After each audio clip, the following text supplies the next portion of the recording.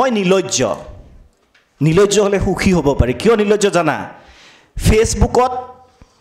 যেতিয়া এটা political show' কৰোঁ কাৰোবাৰ সমৰ্থনত যদি কৰোঁ সেইটো ইউটিউবত আপলোড হয়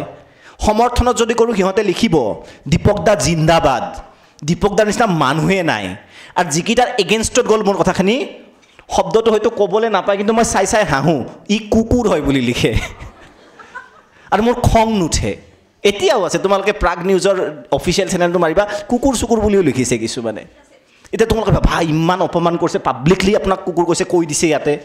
নো মোৰ হাঁহি উঠে তই যে গোটেই টক শ্ব'টো তুমি যে চালা সময় খৰচ কৰিলা এটা কমেণ্ট লিখিলা মোক কিমান গুৰুত্ব দিছা ধন্যবাদ আকৌ কৈছোঁ যে জীৱনটো এনেকুৱা হ'বলে তোমাৰ সুখ তোমাৰ ওপৰত নিৰ্ভৰ কৰিব তোমাৰ আনন্দ আমাৰ সমাজত আমাৰ সুখ আমাৰ ওপৰত নিৰ্ভৰ নকৰে আজিকালি আনৰ ওপৰত আনে যদি ভাল বুলি কয় ভাল আনে যদি বেয়া বুলি কয় বেয়া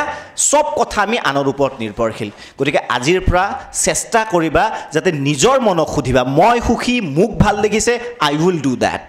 আমাৰ লগৰ মামা পেহা পেহী আইতা ককা আছিল জীৱনৰ লীলা শেষ কৰিছে কৰবাত গুচি গৈছে এতিয়াতো মাতামাতি নাই নোহোৱা হৈ গৈছে নাই পৃথিৱীৰ পৰা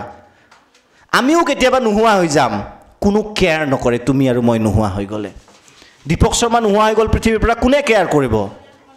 কোনো কেয়াৰ নকৰে ফেসবুকত দুদিন চাব RIP ৰিপ বুলি লিখিব প্ৰথম দিনা ছেকেণ্ড দিনা শেষ থাৰ্ড দিনা শেষ 2 বছৰ 3 বছৰ 4 বছৰ 5 বছৰ পিছত ঘৰৰ মানুহেও পাহৰিব 10 বছৰ 15 বছৰ পিছত ফটোখন যেতিয়া নতুন জেনেৰেশ্যন এটা আহিব ক'ব দীপক শৰ্মা কোন আছিল এইটো আমাৰ ফটোটো বেলেগ ঘৰত লগা দেই ড্ৰয়িং ৰুমত ভাল লগা নাই That's the bitter truth of life. Is it not? গতিকে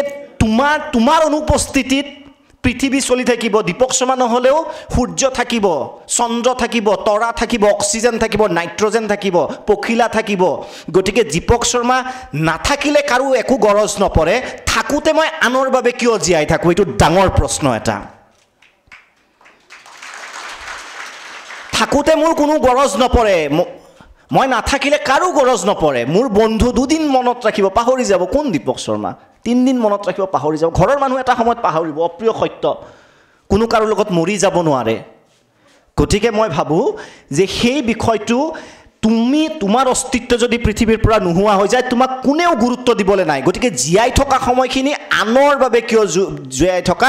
আনক তোমাকে মই ভাবো যে মিনিমাম শিষ্টাচাৰ নৈতিকতাখিনি বজাই নিজে ভাল লগাটো কৰা